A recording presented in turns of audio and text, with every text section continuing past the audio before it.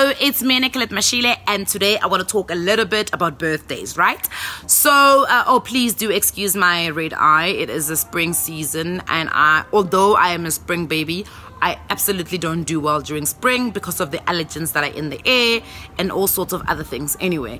Remember that none of my videos constitute as financial advice. If you're looking for financial advice, please do consult a financial advisor, certified one, right?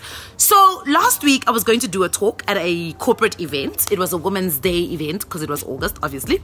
And I wanted to do something around women taking charge of their finances, because I always find that us women, sometimes we lag behind when it comes to financial management. Not that we're not good with finances, but we tend to do that, hide away type of thing from our finances, and it always catches us in a bad time or in a bad state, or we wake up a little bit late when it comes to our finances. Anyway, so as I was going through some of the research, I found a story, a very interesting story, about the way women historically have been treated when it comes to finances by even their parents, right? So the story is about twins. It's a boy and a girl, and they're about to turn 16. So on their 16th birthday, their dad presents them with gifts. So on the table there are two gifts. So one is a big box, and it's prettified. It's covered in pink wrapping paper, and it looks absolutely amazing. And then on the other side is just a brown envelope waiting with the boy's name, and the girl's name is on the pink box, big box. So obviously, because they're kids and when they're twins, they probably make fun of each other. The girl's probably making fun of the boy, saying, "Oh, you just got an envelope, I've got a whole big box." So she rips apart her box, and in the box she finds mittens, an apron, baking trays, utensils, recipe books. So she's just like, okay, this is quite exciting. I mean, I'm 16, I could have loved a car, but obviously the family can't afford 2 cars for 2 kids. That's what happens when you get twins. Anyway, so she's quite excited because, a gift is a gift. What do you do, especially when you don't come from a very well-off family? It's all right? And then the boy, quite reluctantly to open the envelope, because he's just like, okay, what could fit in an envelope, in a brown envelope? This doesn't even feel like they put any effort. He then takes out a piece of paper. On the piece of paper, it says a share certificate. And he's like, "Dad, what is this?" And the dad says, "Carry on reading." So he reads the entire paper and realizes that his dad has bought him a portfolio of shares in one company, right? And he gets excited because he's like, "Oh my goodness, I own my own shares." And the dad is like, "Yeah, my son, I've got you an asset now. I've started you off well." And the girl asks, "Okay, so why didn't I get share certificate?" And dad is like, "No, but I bought you what you need as a woman." And for me, that was a serious problem. But what I wanted to take away from the story was the lesson. And the lesson was, let me tell you what's happening. So this is what the lesson that I took away from the whole story. So my little sister, let me give you a bit of background. I've got a little sister who's turning 19 on the 7th of September. So she's like the darling of the family. Why? Because she's like 11 years after me. I'm the second born and she's the third born. And because of health reasons, my parents kind of delayed conceiving her and having her. So we love her. She's like the cutest kid that we've got in the family. Well, obviously my other little sister is also cute, but Violette is like a special kid. She's always smiling, she's always laughing. So we love her to bits, and she's really good at manipulating us. So one of the birthday gifts that she really wants to get is she wants to go on this trip with her friend, and they want to go to a spring fiesta party in another city in South Africa.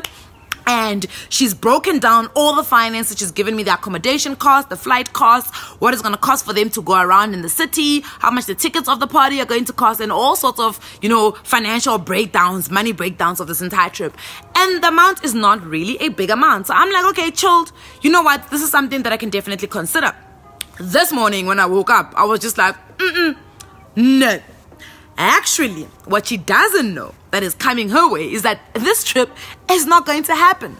And I know I sound like a terrible sister, but let me tell you why I'm doing this. And let me tell you what I'm going to get her instead. I'm deciding that I'm getting her a tax-free account for her birthday and a portfolio of shares of all the things that she actually uses every single day. And number one of the things that she uses is her cell phone. Her cell phone, it comes from a listed company. Number 2, the network provider that she is using is a listed company. So I'm going to buy her shares from those two companies because I just feel like if I do this, then in the next couple of years, when she is ready, she can cash out her tax-free accounts if she wants to, she can cash out her shares if she wants to, and she can go to all the parties in the world that she actually really wants to go to on her own account, on her own pocket, on her own budget. But also, the one thing that is really going to help me with is what I call black tax. Because at the beginning of last year, when she was starting first year last year, there was a whole mix-up in our family about who's going to pay for this, who's going to pay for that, who's going to pay for accommodation, who's going to do that, who's going to do that, because my dad has 2 older children, 3 as a matter of fact. So it made sense that we, as her older siblings, should pick up on paying for her school and all those things. But because we didn't financially plan for it well, it felt like a little bit of black tax. So now I am starting to work this black tax right now because she's not the only sibling that I've got. But in that it comes after me, there's another one who is now 16. So my plan is I'm going to buy them shares for their birthdays coming up. And when the little one who's 16 gets to first year, I'm going to cash out her shares and I'm going to pay for her education like that. And Violette now, when she actually starts working and gets her first job, instead of her getting credit to buy certain things, I'm going to make sure that she is covered in terms of cashing out her shares and buying all these other things. And I've actually decided that from her pocket money that I give her every single month and the pocket money my dad gives her every single month, we're going to take 20% of that and put it into her shares portfolio. Because sometimes it's not because people don't want to invest in shares. They just need someone to start them off so that they get used to it. I always say it's the same as when you get like 80% in an exam.